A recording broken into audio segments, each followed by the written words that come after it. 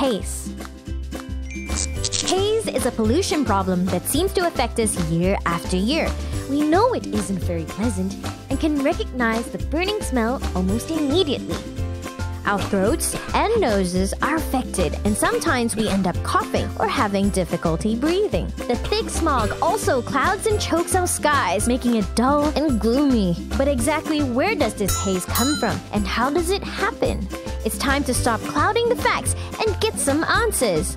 Haze is the result of forest fires burning in neighboring countries. These fires are started by smallholder farmers and brokers committing illegal burning activities because of a need for land. Many residents of Riau depend on forestry activities to make a living. And with over 5 million residents and counting, there is an immense pressure for locals to clear land quickly and inexpensively.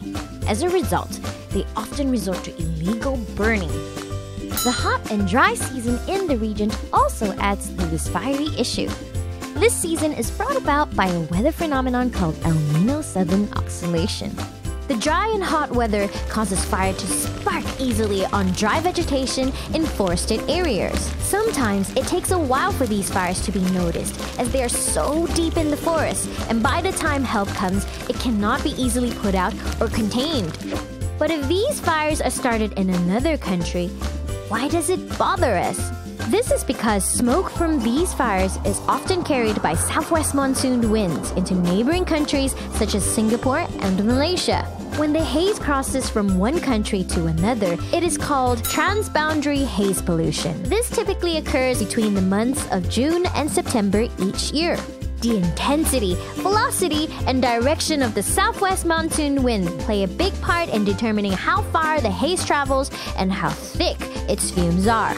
Now, surely something can be done to prevent future occurrences of haze pollution, right? In reality, it takes more than just one party to stop the haze crisis from reoccurring. It's a collaborative effort between the local authorities, communities, private sector corporations, and international agencies to help prevent the haze. Each stakeholder has a part to play in the efforts against haze. For example, local authorities in Indonesia need to more effectively enforce bans on illegal burning activities. ASEAN governments are coming together to develop strategic measures that will strengthen the region's capacity and capability to address and combat transboundary haze pollution. Private plantation companies operating in Riau also have a big part to play in continuously training and educating local farmers. New jobs can also be offered to improve living standards. This will reduce the need for local villagers to commit illegal burning activities. Large companies are also leading the way by offering their resources to firefighting efforts in Riau. All of these elements piece together to form a big picture perspective on how we can combat haze. Together, we can work hand in hand to combat this hazy issue.